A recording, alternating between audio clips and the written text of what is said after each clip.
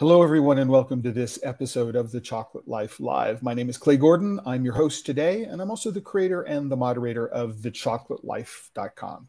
Today's topic is all the news that's fit to eat, as well as an AMA Ask Me Anything. I do one of these episodes of The Chocolate Life Live every month.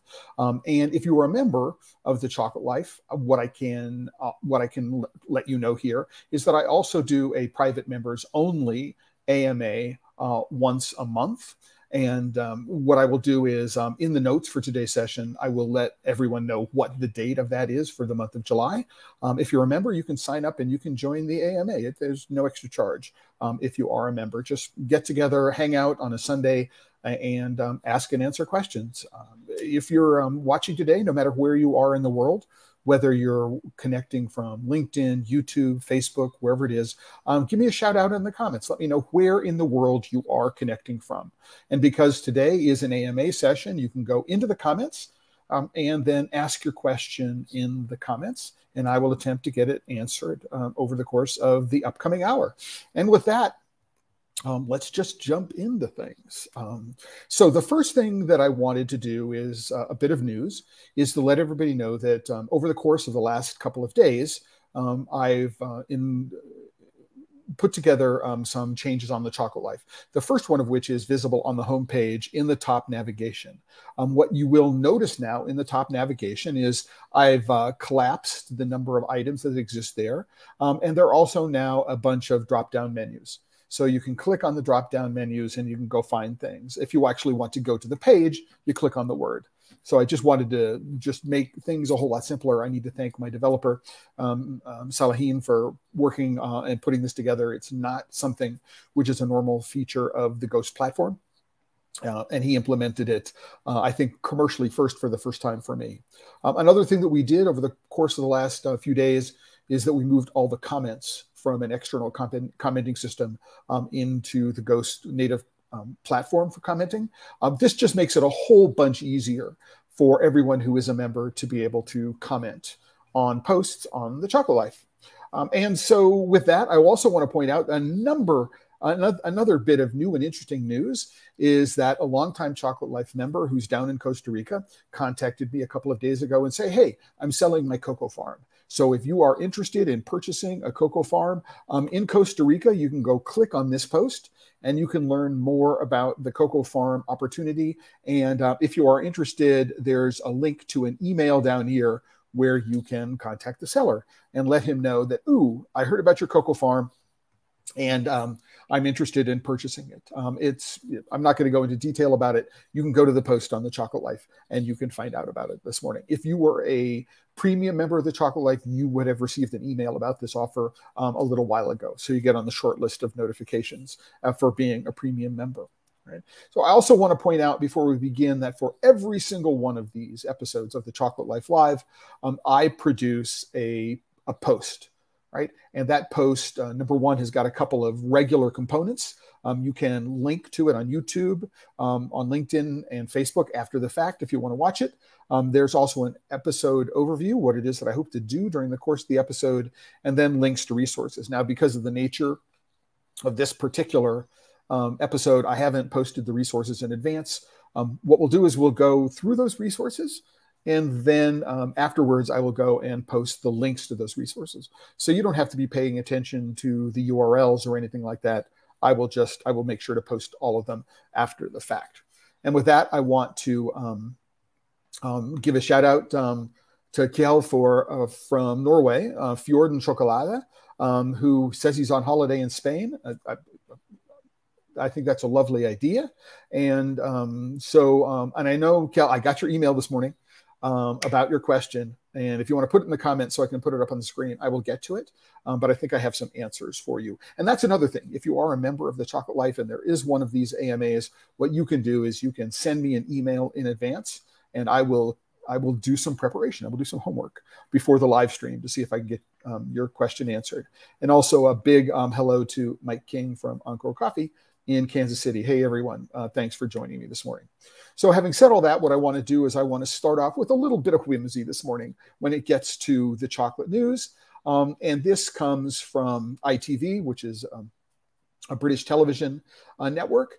and who says that there is a 110-year-old woman from Fareham, which is in, I forget, Hampshire, in the UK, who says that one of the secrets to long life is chocolate. I think we knew that. She goes down to say she walks every day. She has never owned a car, often enjoys ice cream or chocolate bar before settling down to a night's sleep. And she walks every day and attributes part of her long life to consuming chocolate on a regular basis. I have to say that, I just turned 65. People go, Clay, you don't really look 65. And I go, well, I attribute it to clean living and chocolate. And I too have not owned a car in now more than 13 years. And I walk every day. So maybe there is something other than good genes to this whole idea. But having found this particular good story, good news story, this came into my my inbox this morning, which is that there was some research done, and this I found at the Agricultural Research Service.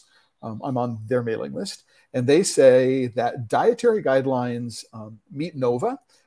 And for those of you who know The Chocolate Life, I sent this off to Keith Ayoub, who's at the Einstein College of Medicine, and he's a pediatric nutritionist. I'm going to have him take a look at this, and we're going to ask the question about whether or not it is possible. The survey says that you can create a healthy dietary pattern using almost solely ultra-processed food.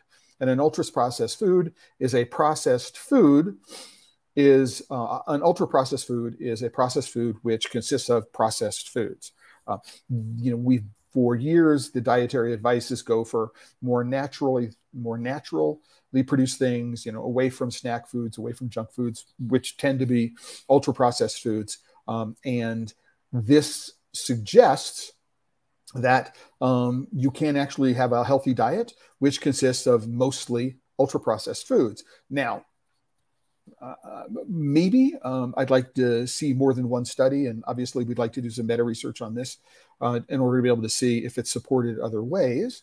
But through a post that came in this morning from the Specialty Food Association of America, what we find is that what they call center aisle foods in the grocery store, which tend to be things which are packaged and canned, what we find is that that is where persistent inflation here in the United States and around the world, where it has not deflated quite as fastly. The prices have not come down quite as quick as other places. So we found that potato chips, an ultra-processed food, rose 17% over the last year. Mayonnaise, maybe an ultra-processed food, depending on the brand you get, are up 23%, applesauce up 22%. And so it may be that it's possible to be able to have a diet which is good for you based on ultra-processed foods. But if we go into the grocery store right now, it looks like that might be an extremely expensive way to put together a diet. So something to consider there when we take all of those things together. I want to do a quick stop here and recognize a comment from Jonathan McKenzie, who's connecting via LinkedIn from Liverpool in the UK, who owns a cacao business called Cacao Prana. It's been his mission and purpose for the last 4 years to walk in life with cacao, as it has changed the course of my life, consuming the medicinal medicine in its 100 ceremonial form. So he's also made it his purpose to hold cacao ceremonies and well-being events. Well, hey, thank you very much for connecting with us, Jonathan. I think it's an interesting path to take. Certainly, there are other people I know who have done those things. I think that mindfulness and cacao ceremonies and things related to what is quote unquote called ceremonial chocolate can be a part of an overall wellness ritual. If it's working for you and it's working for the people around you, I think it's something that you can go and pursue. So thanks for sharing that with me. From a news perspective, let's jump back on to where we were. What we do is we find, so Easter sales data, this is from Confectionery News, as you can see, is that Easter sales data And this is probably going to be mostly in the UK, because most of these brands I don't think are available in the United States yet, is that the free of cacao, so the cocoa alternative brands. So here's one called Nomo. There's one Win-Win, Johnny Drain, who I may have mentioned before.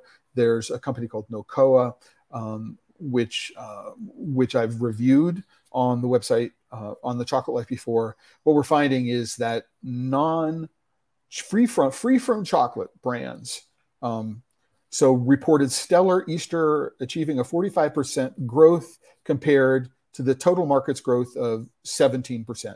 So here's where we might want to pay attention to understanding a little bit statistics. So what we might find is that these products are perhaps a year old or 2 years old at the most. I don't know exactly how long they've been in the market, but what we need to do is we need to go, okay, that the value of the market was X last year and it grew a lot this year, whereas a market which is perhaps hundreds of times larger grew at a smaller rate, which is not to be unexpected. So we find, for example, in the United States over the last couple of years that the overall chocolate confectionery sector might have been growing at 3 to 4% per year, whereas specialty chocolate is growing at maybe 10% a year. What we find is that the specialty chocolate segment is, well under $1 billion, whereas the larger segment of the market is, close to $20 billion.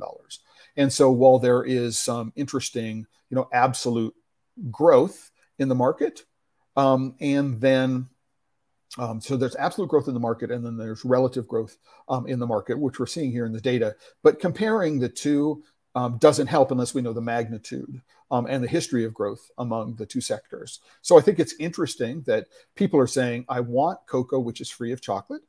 One of the drivers of that may be people who are allergic to something in chocolate, who want the taste but can't consume anything from theobroma cacao. Then there are going to be other people who are concerned with the illegal child labor and deforestation and other issues associated with chocolate, and therefore want to avoid it. And they're doing that by going to a free from chocolate alternative. Again, I think it's interesting to think about, but the statistics, the way they're presented, the numbers the way they're presented, make me kind of wonder that I would need to dig into and do a little bit more research to understand the exact value of the numbers that were being given. But I wanted to go in there and say, hey, if this idea of chocolate, which doesn't, quote unquote chocolate, which doesn't contain any chocolate, is of interest to you, then it is a sector which is growing. And that is interesting in and of itself. Now, I particularly don't believe that it's going to take over the market unless there is devastating climate change, which means that cocoa is going to become extremely scarce and therefore only available to people who can really afford it. And what will happen is that free from chocolate will be what people have in terms when they buy candy bars and chocolate confectionery. I think that's the scenario under which that will happen, if it happens. But it's interesting to know that that the sector is growing, at least in the UK. I don't have any comparable data for the United States. So I want to answer this question, AMA, what exactly is ceremonial cacao? If you go, Mike, so if you think about it, cacao has been connected to creation myths in Mayan tradition. I don't know how much actual archaeological evidence that connects cacao to creation and other myths in South America, for example. So in where cacao originates in what is now Ecuador, for example. But certainly in the Mayan tradition and in the Central and Mesoamerican tradition, there is a connection of cacao into creation myths. And the idea is that there is perhaps a special form of cacao, which might be a particular set of genetics. So we're looking at criollos.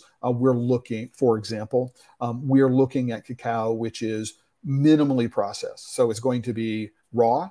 so it's not going to be roasted. And the idea is that there's nothing added to it. And so you take this paste, this raw paste, and then which should be higher in the chemicals which affect brain chemistry, among other things, and that you use it in a sort of ritualistic, ceremonial context. So it might be part of mindfulness. It might be part of prayers to a god or gods, for example. I don't think that's necessarily necessary, but it is a form of cacao. Again, 100% paste, no added sugar, no added anything. And then what you do is you often melt it into water, and you consume it as a beverage in this ritual context. Now, if this is something that's of interest to people, I do know people who are involved. I have friends of the channel who are involved in ceremonial cacao, who are cacao growers, and we can see if we can do a deep dive on this topic in the future. If anybody is interested, let me know in the comments here, and in the comments on the post on The Chocolate Life, and we can go there. And Mike, hopefully that answered the question. And Jonathan, you're involved in this, in a daily basis. I want to know if I did a good job or a bad job in representing your point of view. I do know Pablo Sproul, and so I'm familiar with the work that he's been doing for quite some time. And there are people here in the United States that I know who are doing exactly, who are also working in ceremonial cacao. So I hope I represented the topic fairly, if not, and reasonably fully at the same time. So one of the things that's also been coming through, so I subscribe to Confectionery News, and so I get, a couple of times a week, I'll get newsletters or emails from them, which have a bunch of topics in them. So here's an interesting thought. And the reason why I'm presenting this is there's been a through line in several of the Chocolate Life Live episodes. We did one on quality. We did one on climate change. We did one on Tony's Chocolate Lonely. Last Friday, this coming Friday, I'm doing a Chocolate Life Live where the title is Who Decides What's Fair? And we're going to do a deep dive on that notion. But what we're here to do is we have Rainforest Alliance calls for a new vision to address the global crisis. Now, one thing, if you go back to last Friday's Chocolate Life Live, I did post a very, very interesting critique of what are called multi-stakeholder initiatives. And the Rainforest Alliance qualifies as a multi-stakeholder initiative. But it's interesting. The old sustainability models are good, but not good enough. And one of the things that I know about Confectionery News is they tend to report press releases. I don't necessarily know they do a lot of their own independent fact-checking on press releases. And so this strikes me as what they've done is Anthony, whom I've met on a number of different occasions, Anthony Myers, who's the author here.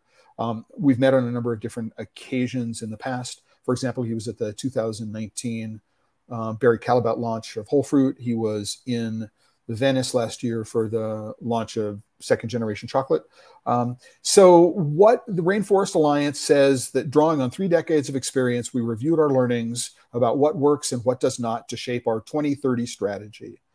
Right? What they say is we must respond with unparalleled speed and scale to shift the course of sustainability transformation.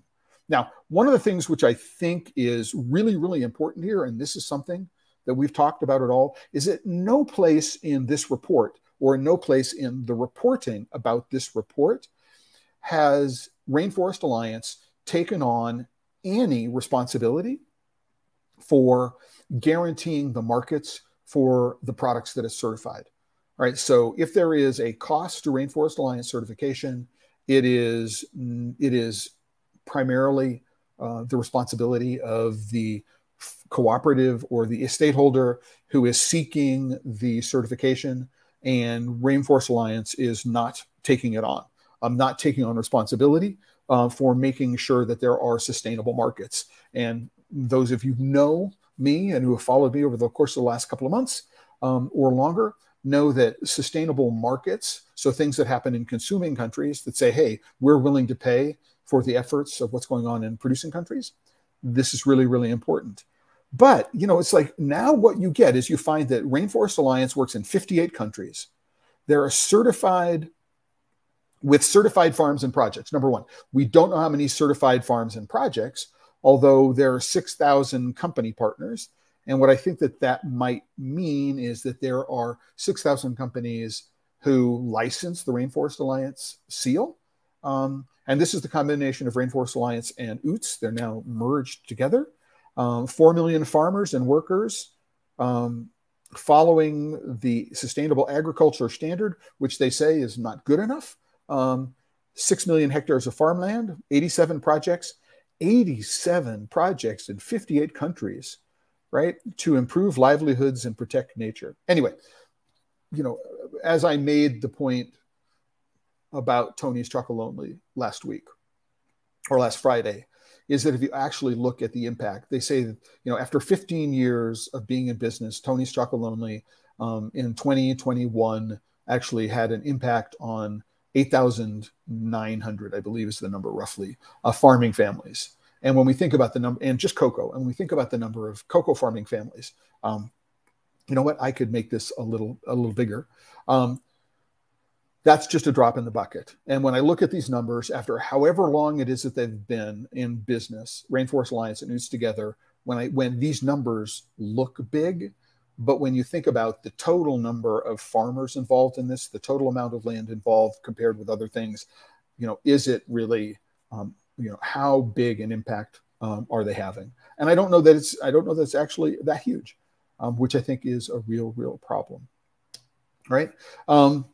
We're finding another aspect of the same issue. So Daily Coffee News, we find coffee and cocoa, you know, are not identical, but there are relations between the two products. So what we find is that Fairtrade USA is freezing their price minimums, right? So they're freezing the price minimums. So what they're doing is they're engaged to some extent in price fixing, right? So people have gone into the Fairtrade USA, have become a member of the Fairtrade USA universe, expecting a particular way that the process would work, and Fairtrade is saying, right, we're going to change the way it works.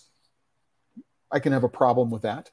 They plan to revise the model. I don't know how they are going to revise the model and how they're going to ask the farmers for their input, which I think is absolutely critical. It's a point of next Friday's live stream, or this coming Friday's live stream. Who decides what's fair? Is Fairtrade USA deciding, what it is that's fair? It's also really important to know that there's a difference between Fairtrade USA and Fairtrade Labeling Organization, FLO, Fairtrade. There was a schism a couple of years ago. They separated. The primary difference is that Fairtrade USA wanted to certify big estate holders, and that FLO Fairtrade is focused on cooperatives and not estate holders. And so it's really important to know the difference. It's putting a freeze on minimum prices. So it's not going to either raise or lower the minimum price, right? What they're saying is they are now launching a multi-stakeholder initiative, right? If you read the document that I put together, that I put in last week's, and I'll put the file in this week's post as well, about the efficacy, the effectiveness, for want of a better term, of multi-stakeholder initiatives. So the move comes as coffee price minimums and premiums certified by a separate agency, Fairtrade International, are slated to increase on contracts beginning next month. So, right, so this talks a little bit about the differences between FLO, Fairtrade International, and Fairtrade USA.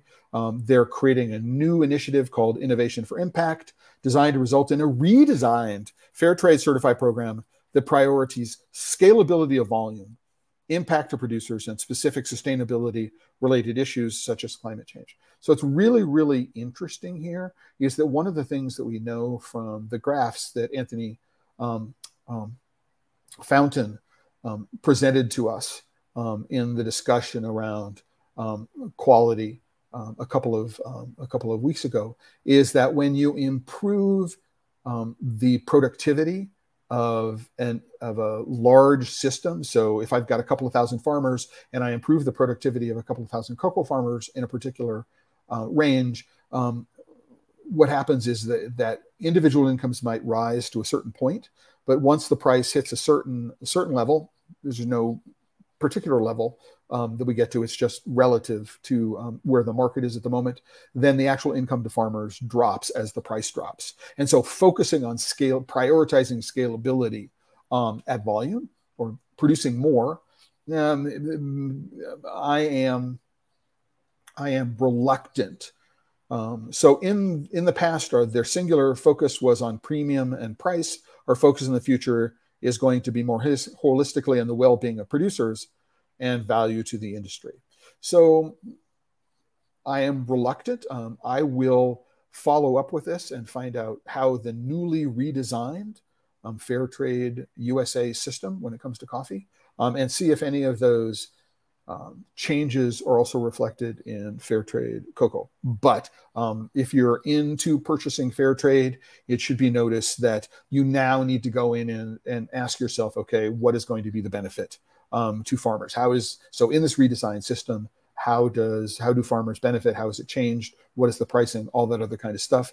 What happens when I'm freezing prices as the global market price increases? All sorts of interesting stuff going on there that are all related.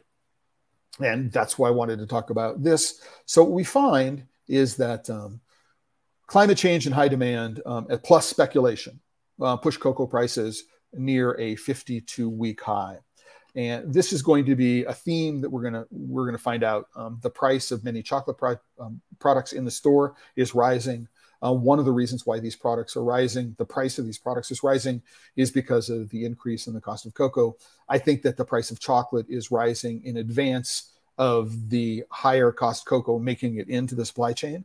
So the manufacturers are saying, well, we know the price is going to increase. The price of cocoa is going to increase on the next contract. So therefore, what we're going to do is we're going to start introducing cost increases right now in the chocolate products. So there are three things they say here: climate change, high demand, and speculation. So there has been a shortfall in the harvest. I think it's ICO says, again, another article from Confectionery News, widens the cocoa deficit forecast to 142,000 tons for the current season. So factors such as El Nino, diseases, other things are having an impact on reducing the amount of cocoa that is going to be harvested this year. What that means is they've reduced the costs. Demand on the consumer side, they still want their chocolate, right? Means that people are willing to pay more than they did a year ago for their cocoa and for their chocolate. And what we do is we find out that the deficit is up to 142,000 metric tons. So that is the forecast deficit, not the actual deficit. It's the forecast deficit. This is where speculation comes in, right? And so double from 60,000 tons previously. So based on this, the markets are going crazy.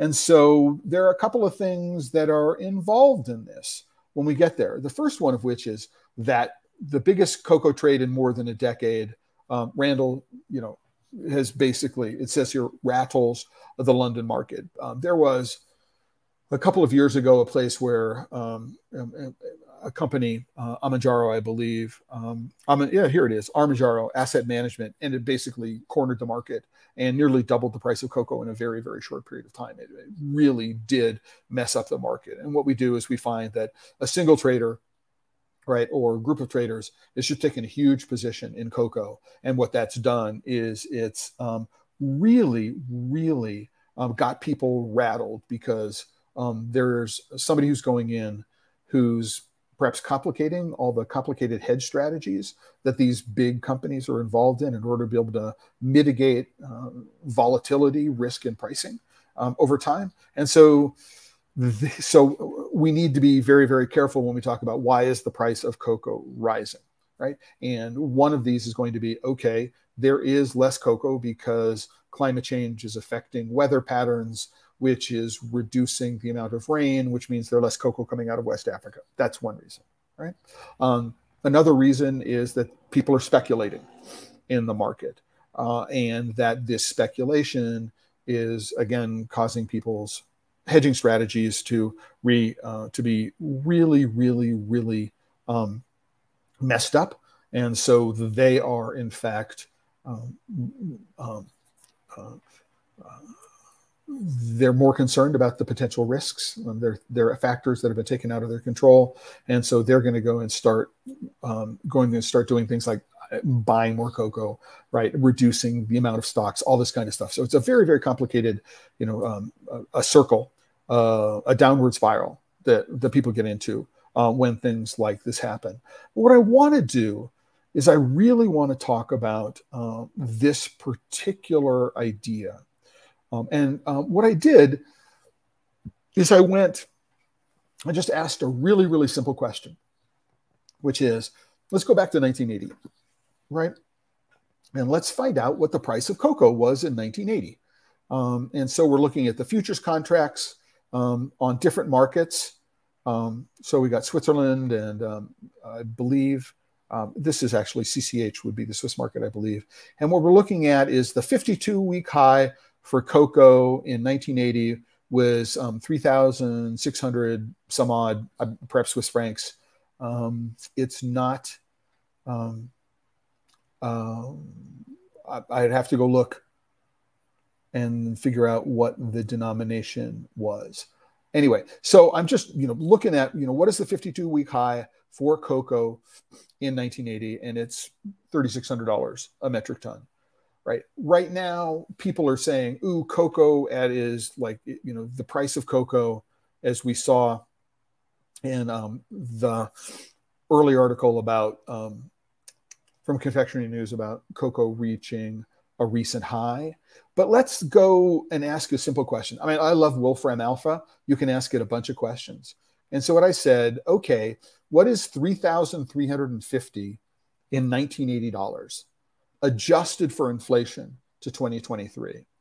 And so what we do is we find that, $33.50 in 1980 dollars is worth over 12,000 in 2023 dollars, right?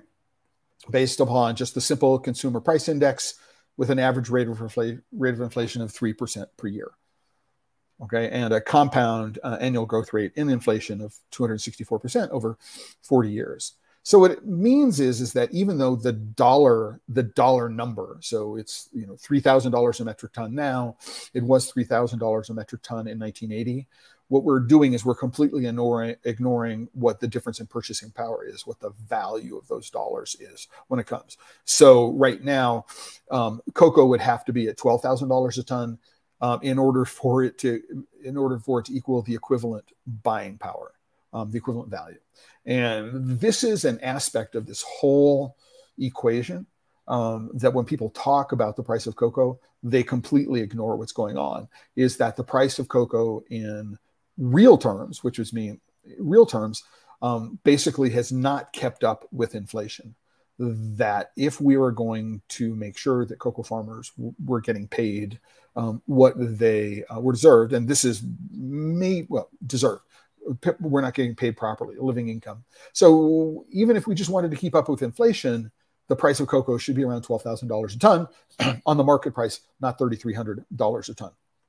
And so this is really, really, really, really important to understand why looking at statistics and looking at reporting and thinking about things a little bit more critically, a little more skeptically, understanding the way the market works, right? And what you do is you find that big chocolate had, in collusion perhaps with governments, collusion, it's a bad word, coordination, in concert with, maybe less loaded terminology. Obviously, there's no way for me to prove collusion, but it seems that there has been work that has been done over the course of the last 40 years to depress the price of cocoa. And while we find out that $3,350 might seem expensive compared to where the price of cocoa was last year and the year before, what we do is find it's nowhere where it needs to be if we're just adjusting for inflation. And so I want you to think about that when you think about how the industry reports on itself. So I'm going to put a link to this page. So if you want to go find historical prices for cocoa and other commodities, I just did this on cocoa. It would be interesting to see the same thing for sugar. I don't know if vanilla is on this chart, But it would be, for example, what has happened to the price of corn, what has happened to the price of wheat, what has happened to the price of sugar. Could be really, really interesting in order to be able to see what's going on. So, okay, I encourage you to become more skeptical consumers of information, and that to think about Wolfram Alpha. It is just a fabulous tool for answering questions that would be very, I mean, I would trust Wolfram Alpha to answer a question like this over ChatGPT. But it would be interesting. I could run this into ChatGPT or some other engine to find out what kind of results it gives. So I don't necessarily know that I would trust one over the other implicitly, but using one to check the other to make sure that intuitively we're at least within the right order of magnitude would be something to do. I didn't do that. It's a bit an exercise that is left to the reader to go ahead and do that. A little bit of different news that's going on here in the United States is that in the last week, I did not know that there were import duties, right, on cocoa from Nigeria and other products coming into the United States. So the fact that the United States has removed the duties is a good thing for the Nigerian cocoa economy. People who know me and follow me know that I was in Nigeria in 2021 on a project. And so I just wanted to go and say that Nigeria is one of the top cocoa producers in West Africa. It's not the Ivory Coast, it's not Ghana, but it, along with Cameroon, fill out the top 4 producers. It's like 240,000 metric tons of cocoa that's there. And so even though you might not want to purchase cocoa from Cote d'Ivoire or Ghana, there is some interesting cocoa coming out of Nigeria and Cameroon. And now that there are no import duties on Nigerian cocoa, it might be something to consider. There aren't a whole lot of small independent exporters. Almost all of the cocoa coming out of Nigeria, as I understand it, is controlled by OFI, Olam Foods International. And so it may be difficult to get your hands on some, but it looks like the price might have come down recently. I want to jump back really quickly. So Kel, I hope I'm pronouncing this properly. So Kel sent me an email earlier this morning for an AMA wanting to ask a question. He's spending what he thinks and more time than he wants to in cleaning his cocoa beans. So even when he has a cocoa bean that is relatively low trash, so somewhere between 0.5% and 1% of trash, and that trash could be sticks, that trash could be stones, it could be leaves, it could be straw, it could be doubles, and other sorts of defects. It could be broken beans, perhaps. So even though the beans that he's getting are relatively low trash, he spends an inordinate amount of time in cleaning them. And so what he describes is he weighs out a certain amount. He then takes that weighed out amount and breaks it into smaller batches that he can handle on an individual basis. And then he sorts through them. And he's spending much less time now than he used to when he used to individually hand inspect every single bean. Now, for a big industrial chocolate maker, it is the price of labor more than the cost of cocoa or the cost of ingredients, which have the biggest influence on I take that back. For a big industrial chocolate maker, it is the cost of ingredients. Once they've got all their equipment and everything amortized, what they've done is they've taken as much labor out of the process as they possibly can and mechanized everything. So for a big industrial chocolate maker, controlling the cost of ingredients, once they've reached a certain scale, is a determinant of the final price. And that's one of the reasons why you find what they're doing in terms of, freaking out about the price of cocoa. That's why they're doing it, because they don't have any elasticity, because they've pushed out all the economies of scale they can in terms of manufacturing efficiency. And they're like incredibly dependent on the cost of their ingredients. But for a small chocolate maker, it turns out that from the cost of ingredients perspective, it is the labor that is the primary contributor to the finished cost of a bar of chocolate. So the more time you spend hand sorting your beans, right, the more expensive the chocolate is going to be. And you could double the farm gate price of cocoa and have relatively insignificant increase in the price of chocolate. It's, you know, I've done the math on this on a number of different occasions and had a number of people look at the math and tell me, yeah, you're right. It is the cost of labor. And so it makes sense. Okay, how do I reduce the cost of labor in terms of one of the most time-intensive aspects for a craft chocolate maker? Because many craft chocolate makers will say, it is part of my definition of what quality is as a maker. One of the values that one of the attributes in my basket of values that I put a great deal of weight on is the fact that I am not going to roast beans that are going to, or that are not going to contribute positively to the flavor of the chocolate, and therefore hand sorting the beans is really, really important. What we might do is we might find I'm going to get a bigger melanger, I'm going to get a better cracker winnower, I'm going to do all of these sorts of things to reduce the amount of labor. You know, how do I become better at sorting the beans? So, you know, I can tell you that the slowest way to do it is to grab some beans, weigh them out, right out of the bag into a certain amount, and then go grab smaller amounts of that and put them onto a sheet pan. Right, putting them onto a sheet pan and then sorting them around on a sheet pan is probably the least productive way to go about sorting the beans. Now they're all small bean cleaners. They come out of China, about $5,000.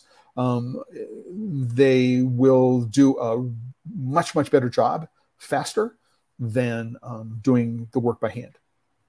So, here's something that you might want to consider, which is a bean cleaning table. Now, this is a photograph that I took in 2006 when I was in Barlovento, which is in Miranda State. It's east of Caracas, just south of Querenero region. And this was at a small cocoa cooperative and chocolate maker.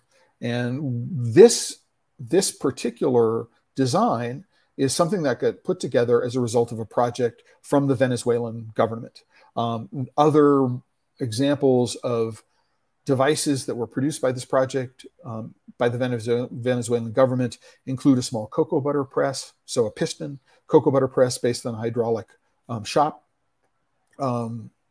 press.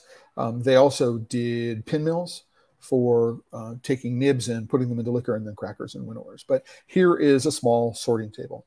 And, you know, let me get to another look at it.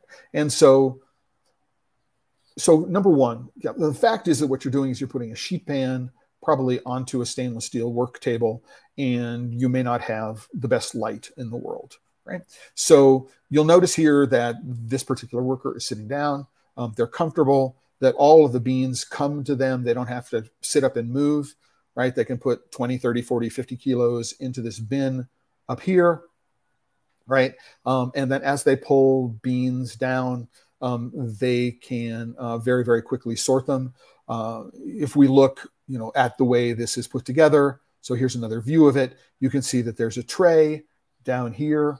There's a tray, and that I can push beans and they will go down here and be collected, and that this surface is in fact a open. It's a mesh, and so if there are very, very small bits, it can just fall through the mesh, right? I don't have to worry about them. What I can do is I can take the trash and I can pick it up and I can put it in a bucket on the side. And so what we do is we find that good beans go down to the basket in the back here, and if there's trash, it goes into the bucket here. Notice there is a task light, a fluorescent task light right above me. I can see exactly what it is that I am doing. Now, I did, out of memory before I found these pictures again, a variation on this, in which I said, okay, you know, without the hopper, which is this here, and without the light, which we should have, what I said is, let's put together a bean sorting table, a bean cleaning table. And one of the things that I did, which I think is the thing that I would merge together. So I would merge together aspects of this table with this table. is the notion of down here, right? What these are an air filter from an air conditioner. So in US terms, they're 20 by 20 inches. It's a filter from an air conditioner. What we've done is we've cut a hole in the table that's that size. We weld wire mesh on this underneath it, so that we can bring the beans over the mesh. If there's any dust or small bits, it can fall through the mesh. We have an air conditioner filter down here, and then we have a box fan, and that box fan is pulling air, right? So that we make sure that any dust or anything which comes from the beans is pulled through, right? And then what I would do is I would build that concept into this tabletop, right? So that what I can be doing is that there's no dust anywhere in the work surface or from the work surface, which is being spilled out into the rest of the environment. Having this task light here, which is in front of me, absolutely really, really important. So I know what it is that's going on. And then being able to pull being able to pull trash and throw it to the sides are really, really important. What I did, as I said, maybe what I want to do is, have a number of chutes so I can put good beans in the center, chute here. I could have trash chutes on the side.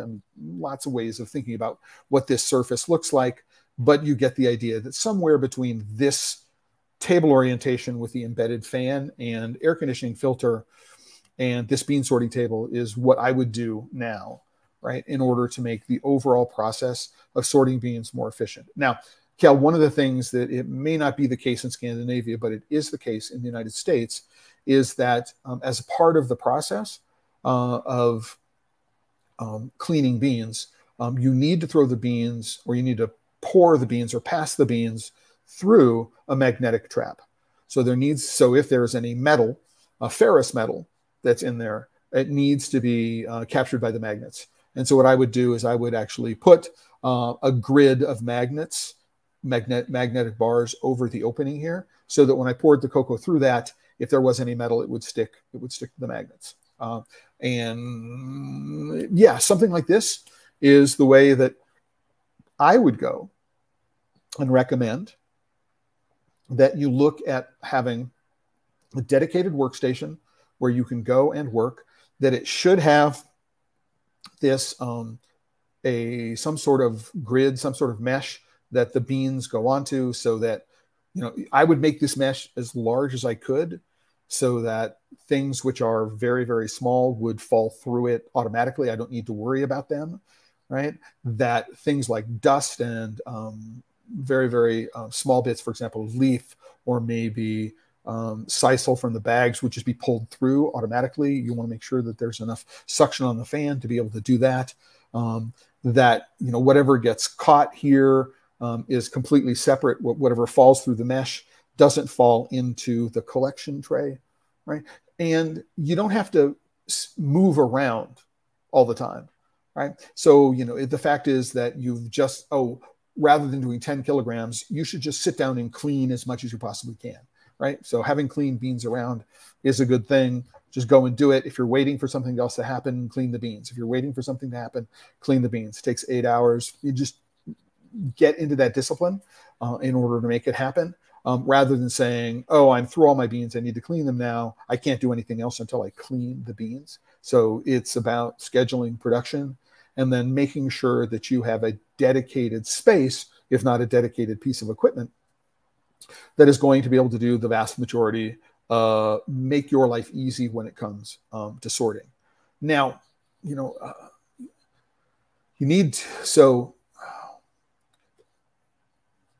one of the lessons that I learned about bean sorting, this was when I was in Canada in the middle of winter. So it was around Valentine's Day, a bunch of years ago, maybe in 2015 or thereabouts. What we did is we left a whole bunch of beans out on a sorting table overnight.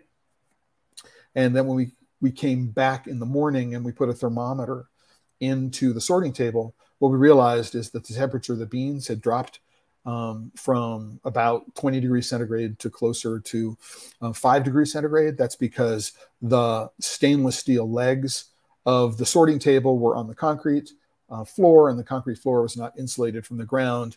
And so the temperature of the beans just like plummeted over the course of the night. If you took those beans and you put them into a roaster at that point, it's going to mess up your roasting profiles because the beans are so much colder. So one thing to take into account is, okay, what is the temperature differential? If I put something on a table for any length of time, does that affect the temperature of the beans? So something to consider in all of these things. But this is a plan. It's not, the plans for this table are not available on the internet. I will take these pictures and I'll put versions of these pictures on the post for today's episode, so you can go take a look at them and get an idea for how you might do this. And it doesn't necessarily need to be this big, but I think that one of the major things is I would build a hopper which is capable of holding an entire bag of beans. Right, so it's always there, ready to go. You don't need to pick something up and move it, and move other things out of the way in order to be able to do it. So that's what I would do. Now, you can make this relatively inexpensively. When we built this table, what we did is we took an existing stainless steel work table and went to a company, and all they did was cut the holes in it and weld the mesh onto this, and then weld. And this was just aluminum angle bracket, right? I don't know if they welded it. Welding aluminum and stainless steel could be a challenge, but they just welded angle bracket onto this, right? And so it was really, really simple to do. We said, here's the box fan we're going to use. Here's the dimensions. Here's the particular air conditioner filter that we're going to use. Here are the dimensions, and so we can go make it. We can go make it work. Now, what maybe we'll find is that, but you get the idea about how this works. Anyway, so Cal, and again, I hope I'm pronouncing it properly. Thanks. It's not brilliant. I'm just, taking ideas from other places. So you've seen us use simple sorting tables that were not so intricate, but the idea makes a lot more sense to me. Also, as you say, the cleaning station is ready to go anytime there is some free time, right? So if you have some space and you can dedicate the space to a small table. Now, keep in mind that what you could do is that for a sorting table like this one, what you could also do is you could put together some sort of cover, which was solid. Maybe it's wood, or maybe it's high density polyethylene, HDB plastic, so that what you could do is, when you're not using it as a sorting table or a cleaning table, what you could do is you could actually use it as a work surface for other things that you're doing. Now, I would be careful about cleanliness here. And I would be quite careful about cleanliness. If you're using it as a work table, what else would I do on that work table that it didn't bother me if it got dirty or not, right? So I wouldn't wrap chocolate bars on this. But there may be other things that you could do. Maybe if you're doing cut tests, you could do a cut test on this table. Other things that are dirty, you can go and do that. But I think that this is the great way to go. Now, I just want to let you know that perhaps one of the most brilliant variations on this that I ever saw was at, I think it was at the original Hawaiian chocolate factory. When I was in Hawaii, is in the Kona region, around Hilo, back in 2005 or thereabouts. There's somebody who'd taken a hopper like this and put it on top of a treadmill. So the kind that you walk on. And what they did is they fixed it so the treadmill ran very slowly. And so as the treadmill worked its way, right, what happened is that it would bring beans at a measured pace in front of the person who was working on it, right? And so the person didn't have to move. They just stood there. And so it gave a nice flat distribution of beans over a period of time. And it was easy to pick things out. Now, maybe you could do that with a mesh, a moving mesh. That would be interesting. But I think that for a small chocolate factory, especially, that you need a fan. You need somewhere to keep dust from moving around. Anyway, interesting ideas. And I would take the same idea, and if I'm doing shipping, I would apply it to a shipping station. When you're doing shipping, the last thing you want to have to do is to move everything off and then move all your shipping stuff in.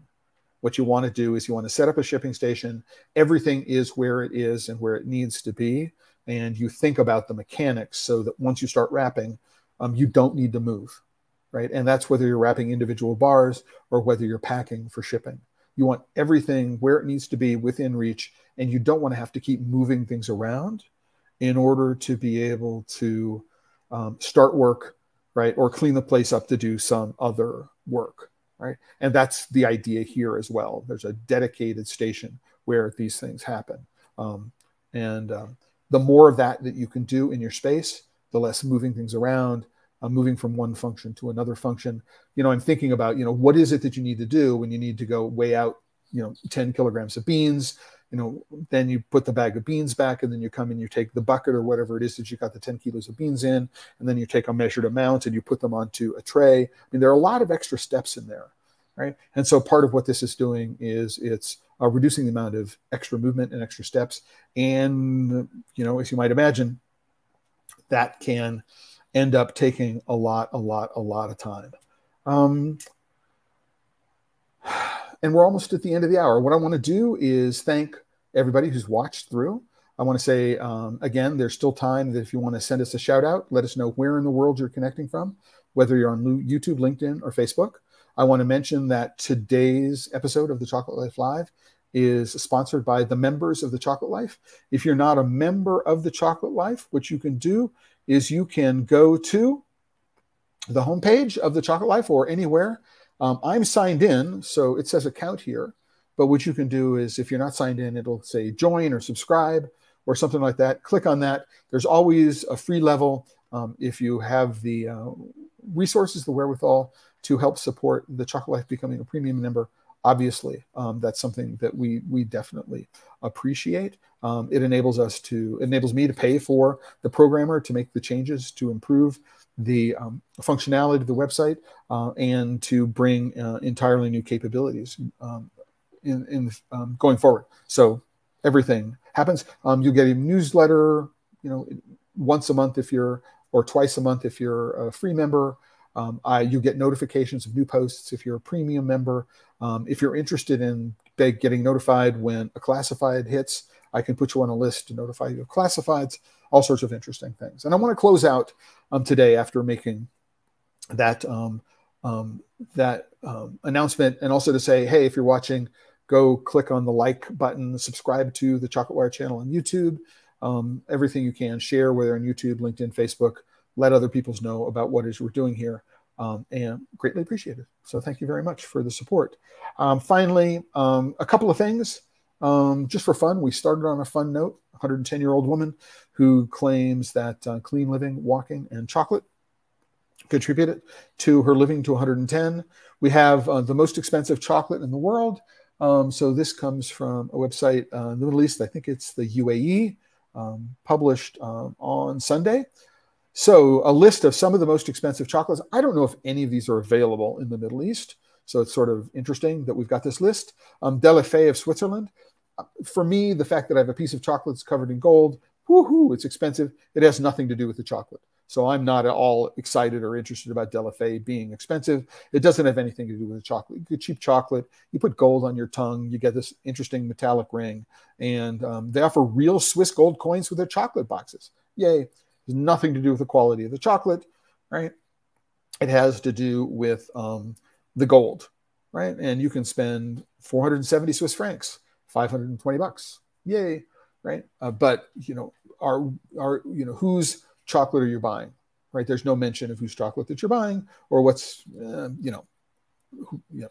I'm skeptical. Number two, Tawak, again, a really, really expensive chocolate, but I think that a lot of it has less to do with the chocolate itself. Notice this mahogany box. If you go inside the mahogany box, there's a pair of mahogany tweezers.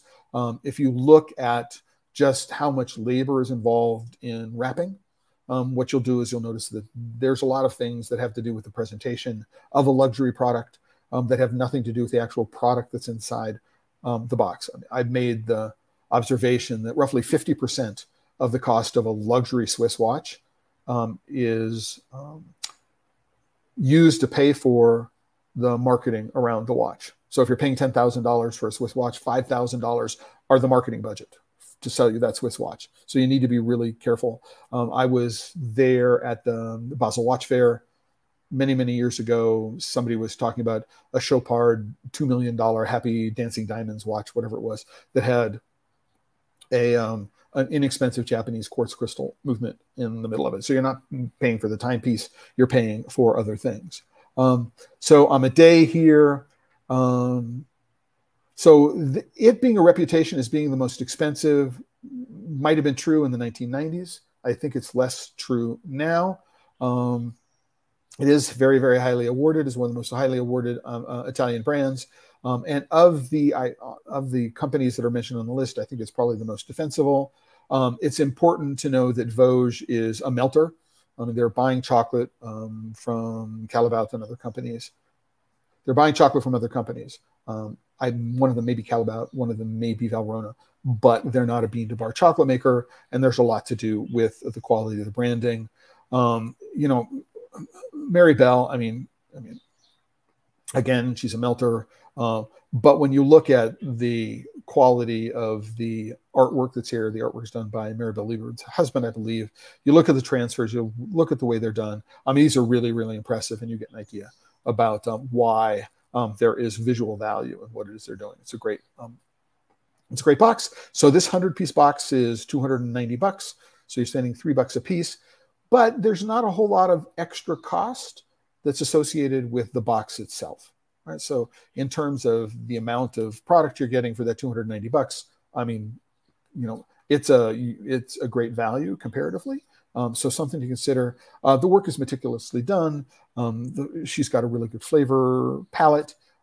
So something to consider. And then you can buy much smaller boxes if you want to. So I would consider that on this list. And then finally, one thing, I did not know that there were many Nepalese chocolate brands. And so I thought it was interesting to find this list of chocolate brands that are in Nepal that I've never heard of before.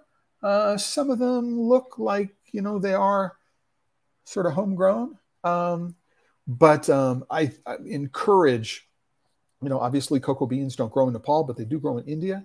So they're fairly close by in terms of that. I don't know where they're importing from them, but it looks like they're doing a little bit of interesting experimentation. And I'm excited. If anybody is going to Nepal and wants to talk to any of these companies and bring some chocolate back, I would love to have an opportunity to taste some of these Nepalese chocolates. And I thought they were very, very cool. And so I wanted to close out today with that little bit of news about some of the best chocolate brands that you can find in the country of Nepal. And with that, again, I want to thank everybody for joining us here today on The Chocolate Life Live, where we've been talking about, this is the monthly AMA, and all the news that's fit to eat. It's been fun going and doing the research, going through all my news feeds, picking up the stories to talk about, answering the question about bean cleaning, and that I appreciate this opportunity to be with you today, and to do a quick promotion for this coming Friday's live stream. The title is going to be Who Decides What's Fair? And it's going to follow on in the series of quality and, quality of cocoa, why improve it? And then climate change, does cocoa contribute to climate change? Is it a solution for climate change? Last Friday's, is Tony's Chocolate Only a force for good in the world? So we're going to continue along in that vein, asking the question, who decides what's fair? And in the meantime, as we end today's live stream, I want to remind everybody, as I always do, if you're working with chocolate and you're not having fun, I think you're doing it wrong. Cheers, everybody. Until the next